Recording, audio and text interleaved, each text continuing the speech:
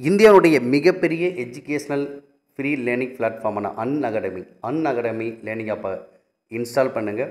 இந்த learning app install பண்ணிங்கன்னா TNPSC போட்டித் தேர்வுக்கு, அதாவது அனைத்து வகை போட்டித் தேர்வு இருக்குது, இல்லை டிஎன்பிஎஸ்சி போட்டித் தேர்வுகளுக்கு தமிழா அகாடமி சார்பாக சரவணகுமார் நான் வீடியோக்கள் வடிவில் பாடக்குறிப்புகள் தொடர்ந்து போட்டுக்கிட்டு இது வரைக்கும் அன்அகாடமி லேர்னிங் ஆப்பில் நீங்கள் இன்ஸ்டால் பண்ணி 30 கோர்சஸ் இருக்குது. இந்த 30 கோர்ஸ் கிட்டத்தட்ட 400க்கும் மேற்பட்ட வீடியோகள் இருக்குது.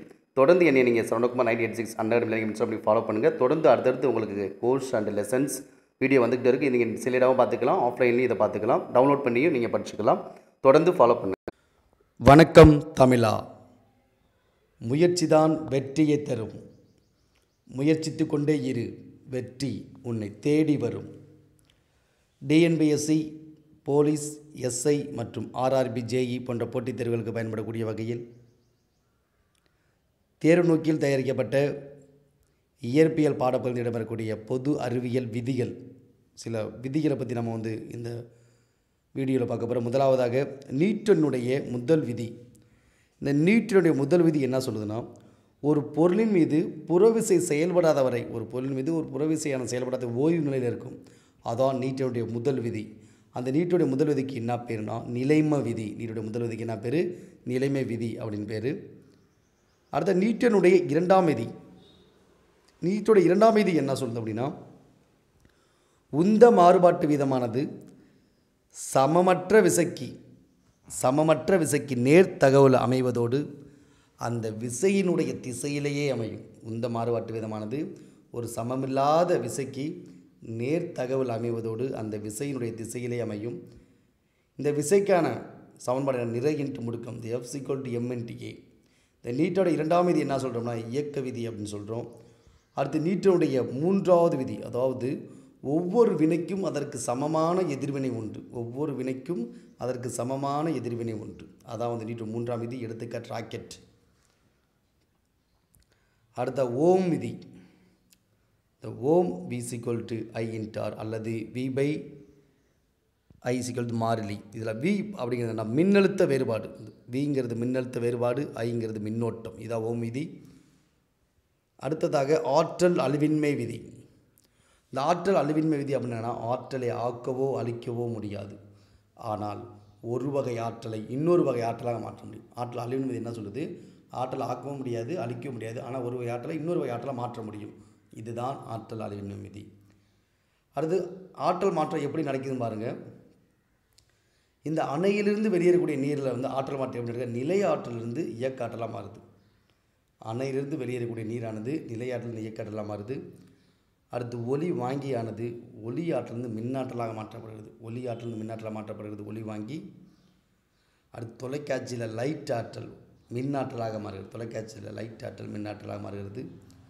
அடுத்து ஒளி மின்கலனில் ஒளி ஆற்றல் மின்னாற்றலாக மாறுகிறது. அடுத்து மின் சலவை பெட்டியில் மின்னாற்றல் வெப்பாற்றலாக மாறுது. மின் சலவை பெட்டியில் மின்னாற்றல் வெப்பாற்றலாக மாறுது. அடுத்து ஒளிப்பானில் மின்னாற்றல் ஒளி ஆற்றலாக மாறுகிறது. மின்விசையில் பார்த்திங்கன்னா மின்னாற்றல் இயக்காற்றல், மின்விசையில் மின்னாற்றல் இயக்காற்றலாக மாறுகிறது.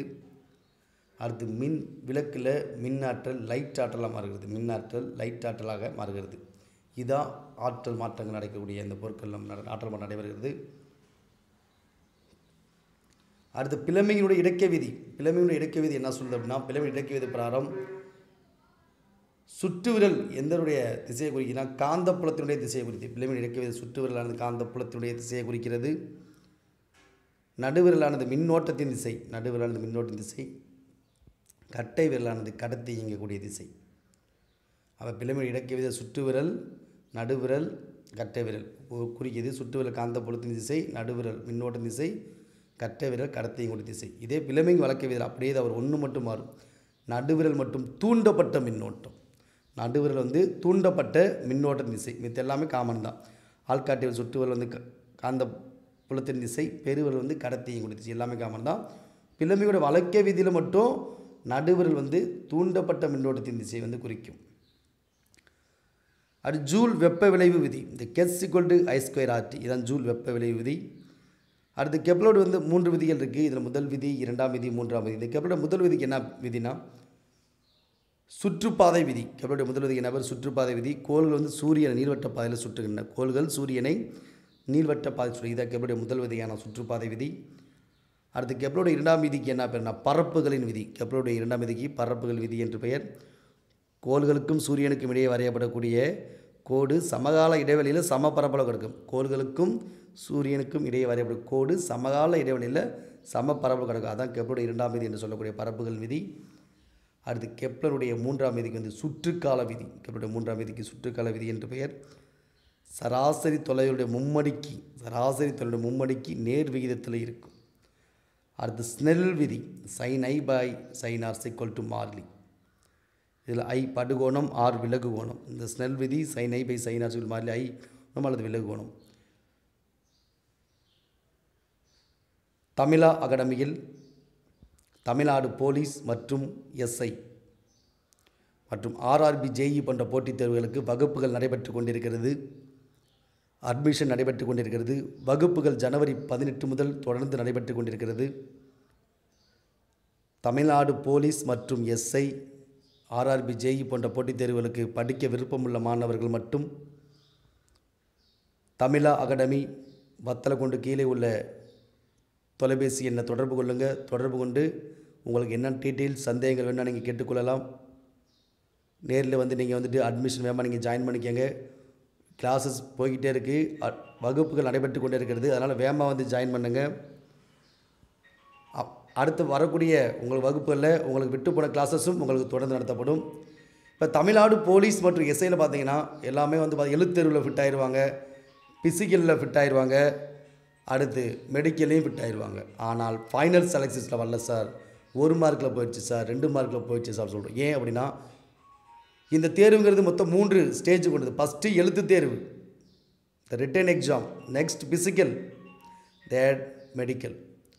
அப்போ ஒரு 100 மார்க்கு நடக்கக்கூடிய இந்த தேர்வில் 80 மார்க்கு எழுத்து தேர்வுக்கு தான். அப்போ நீங்கள் ஃபஸ்ட்டு ப்ரிஃபரன்ஸ் கொடுக்க வேண்டியது ரிட்டன் எக்ஸாம், எழுத்து தேர்வுக்கு தான் ஃபஸ்ட்டு ப்ரிஃபரன்ஸ். 80 மார்க்கில் நம்ம அதிகபட்ச மார்க் எடுத்துட்டோம்னாவே நம்ம வந்து 90% பாஸ் ஆகிட்டோன்னு வச்சுங்க. இப்போ எழுத்து தேர்வில் நீங்கள் அதிகமாக மார்க் வாங்கணும், உங்களை 80க்கு 70 மார்க் எடுக்க நீங்கள் ஆசைப்பட்டீங்க அப்படின்னா, ஏன்னா இதில் நம்ம மார்க் அதிகமாக எடுத்துட்டோம்னா பிசிக்கலில் நம்ம கண்டிப்பாக லைட்டாக ஃபிட் ஆகிட்டோம்னாவே ஈஸியாக வந்து ஃபைனல் செலக்ஷனில் வந்துடும். இதில் ஃபஸ்ட்டு பாஸ் ஆகியிருந்து பிசிக்கலில் நமக்கு ஃபுல் மார்க் 15 மார்க் வந்தாலுமே கூட நம்ம ஃபைனல் செலக்ஷன்ஸில் நம்மளுடைய நேம் வரதுக்கு நம்ம கொஞ்சம் வாய்ப்பு கம்மியாக தான் இருக்கும். அப்போ எழுத்து தேர்வில் அதிக மார்க் வாங்கிட்டோம்னா நம்ம பயப்படாமல் மன உளைச்சல்லாம் பிசிக்கலி அட்டன் பண்ணலாம், மெடிக்கலி அட்டன் பண்ணலாம். தமிழா அகாடமியோட நோக்கம் தமிழ்நாடு போலீஸ் மற்றும் எஸ்ஐ தேர்வில் எழுத்து தேர்வில் தமிழ்நாடு போலீஸ் அப்படின்னா 80 மதிப்பெண்களுக்கு 70 மதிப்பெண்கள் எடுக்க வைக்கணும். எஸ்ஐ 140 கொஸ்டின்ஸ் உங்களுக்கு வரப்போகுது, அதில் 70 மதிப்பெண்கள், அதில் அதிகபட்சம் குறைஞ்சபட்சம் 60க்கு மேலே தான் எடுக்கும் எஸ்ஐ. அப்போ 90% மேலாக மார்க் எழுத்து எடுத்தால் மட்டும்தான் நம்ம ஈஸியாக வந்து ஃபைனல் செலக்டில் வந்து உள்ளே வர முடியும். அதனால் ஜாயின் பண்ண விருப்பம் உள்ளவங்க வேகமாக வந்து தகவல்களை சேகரித்து வேகமாக வந்து கிளாஸில் வந்துட்டு ஜாயின் பண்ணிக்கோங்க. விருப்பம் உள்ளவங்க மட்டும் ஜாயின் பண்ணுங்கள். தேங்க்யூ.